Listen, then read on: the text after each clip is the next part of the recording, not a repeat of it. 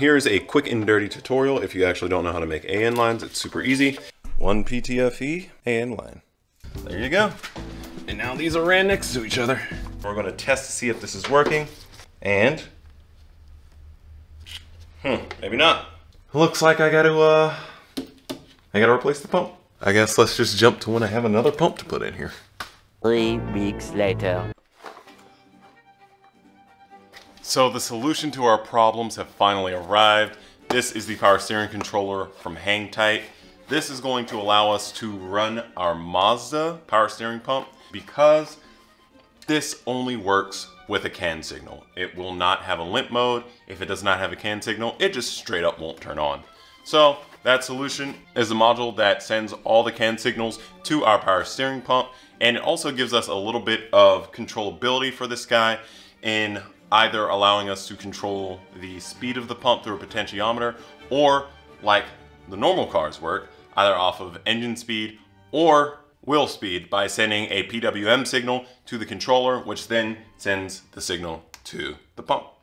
So this wiring is ultra easy. It's 12 volts, ground, the CAN bus, and then it has its own connector for the potentiometer or the control from your ECU, however you want to go about it.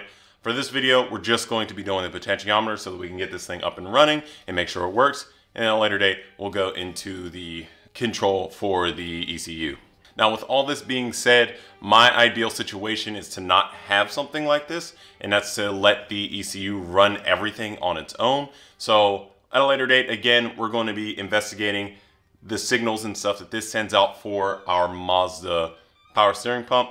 And then we're just going to build that into the Mega Squared ECU, since the Mega Squared ECU allows us to run any type of CAN network. Now, mounting for this thing will be temporary, as is pretty much everything on this build at this point in time. Temporary is becoming more and more permanent as time goes on.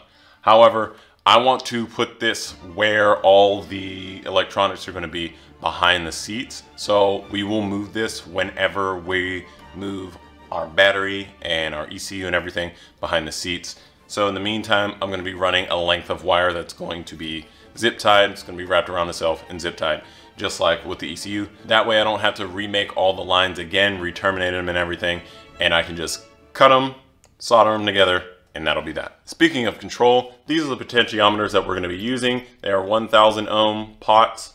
These are exactly what we need in order to have our control today. The way that we're going to be doing this is we have to wire signal, ground, and 5 volts. And then honestly, I think I'm just going to wrap the wires and heat shrink everything together. I do want to design a little holder for this. Granted, there's probably something on Thingiverse for me to be able to 3D print. And then we'll have like a more permanent option. This will always be overridden by any PWM signal, however. So say the car is on but not running, we can use the potentiometer to adjust the speed here. Once we turn the car on, the car will overtake it. And if we make any adjustments here, it'll change it until it gets another signal from the car. So it all depends on how frequently your car is outputting it, if the potentiometer will still continue to work. The other thing you can do is you can put a switch in line between that PWM signal and the controller itself. That way you can switch whenever you're going to be doing the potentiometer, or you're going to let the car take over. But without further ado, let's go ahead and jump into the install and get this thing running. It's taking so long.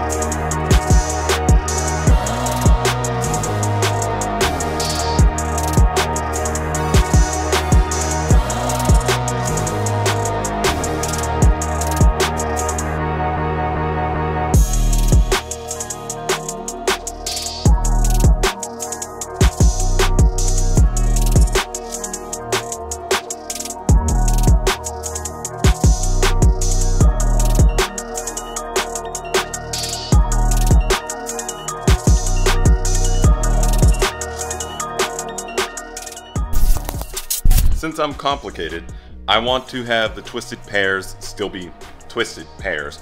So we're going to set up the plug on the vise, like a clamp over here, and I'm going to use the drill to twist them to a certain point, and then I'm going to wrap them. We're going to see how well this works.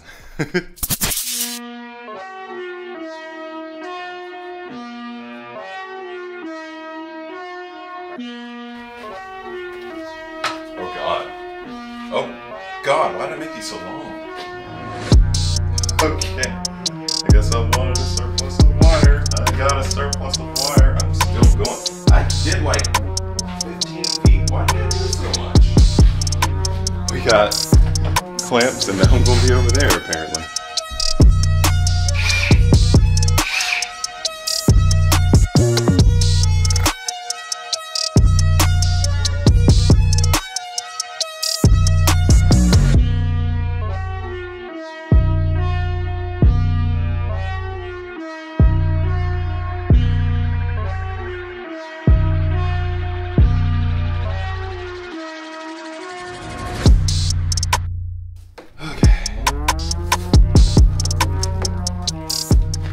This took so long.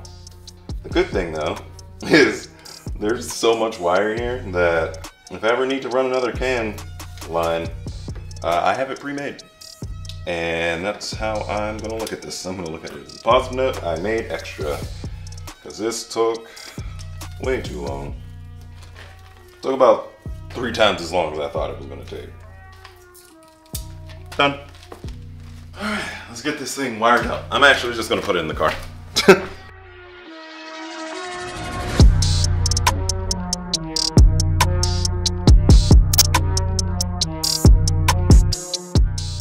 So the way we're going to get into the cabin is through this grommet just under our master cylinder reservoir. It's legit like right in this corner. I'm gonna go ahead, take a pick, poke a little hole, because that should be more than enough for us to be able to put these through. And then I will wrap the end with electrical tape just before I pull it through, and I'm just gonna like kind of push it up against the edge. Hopefully that'll keep it watertight. Granted, with all the dust and stuff that's in this area, I don't think this sees much water, but it can, which is the issue. So hopefully that will hold. But we're going to come in there. We're gonna go just behind the little fuse box, run up here, and go right in there.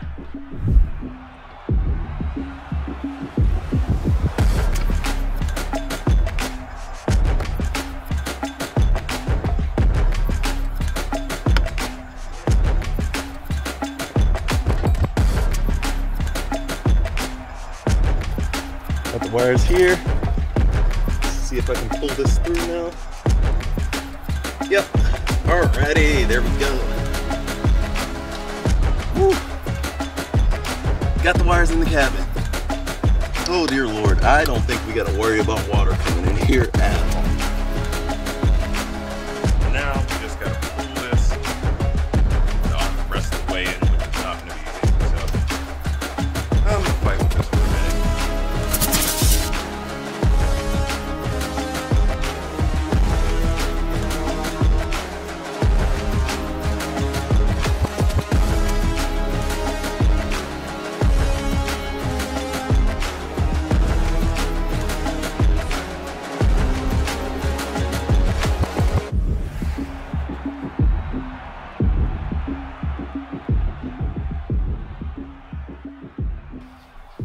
Crazy thing is, I think this was just about enough.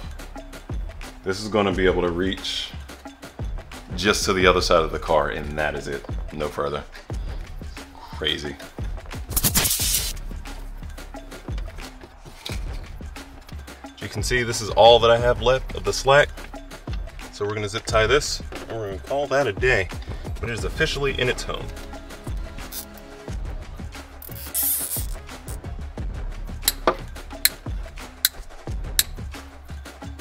There we go.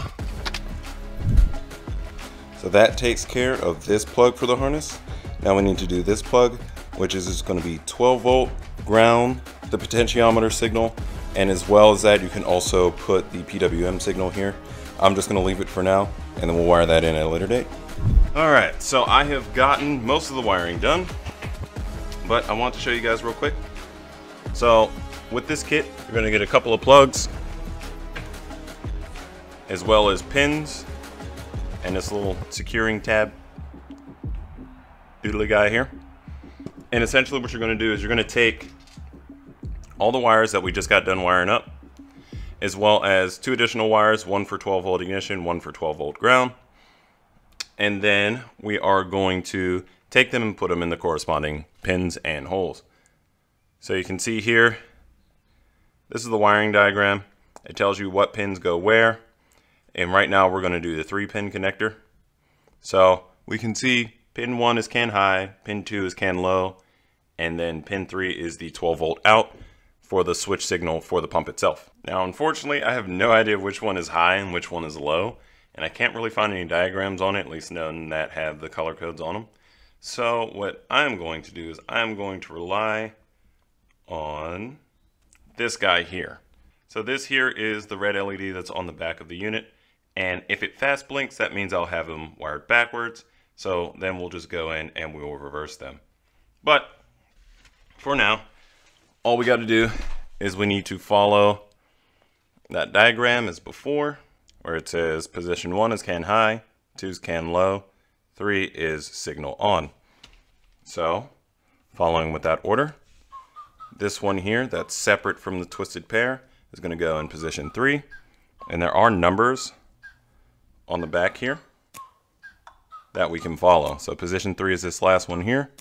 So I'm going to take this and push it in its hole. Now I'm using silicone wires here, so there's 0 integrity. So I have to use a pick to finish pushing it in, and basically I'm just going to push till I hear a click. There we go. And then I'm going to pull back on it a little bit, and I'm just going to follow through with that. So with can 1 being high, I wired the red to the red and the white to the white. I'm going to assume that red is high, white is low. And then what I'm going to do is I'm just going to wire 1 in there and then 2 in here. So we're going to do this one first. I'm pretty sure this comes out. I never actually tried to pull it out. Yeah, it does come out. So pull this out just to make your life a little easier. And then push this pin up in there till I hear the click. There we go.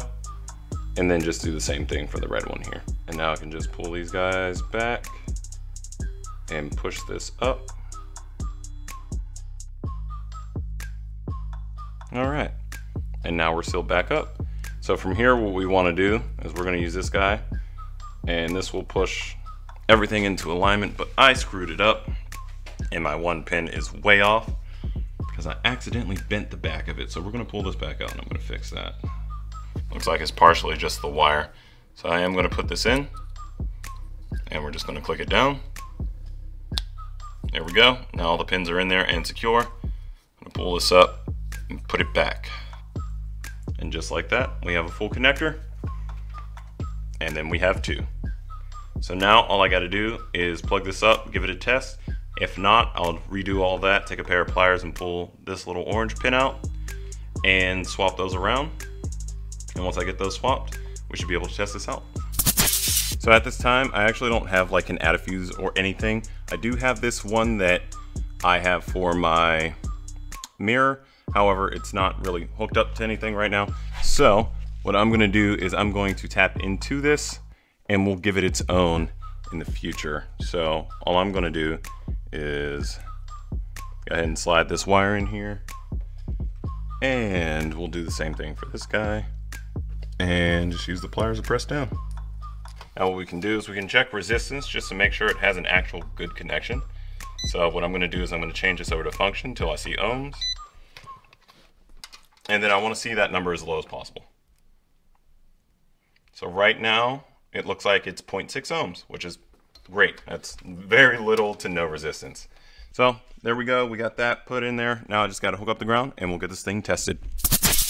We got everything plugged up. This is the LED that we're going to be watching. We're going to be looking for a fast blink. Plug that into there. And Plug this guy in. Here we go. Everything's plugged in. I'm gonna go hit the breaker for the power steering pump. Breaker for the power steering pump is on. Everything's plugged up. Now we just got to turn the key, watch that LED, and listen. I will be holding this potentiometer.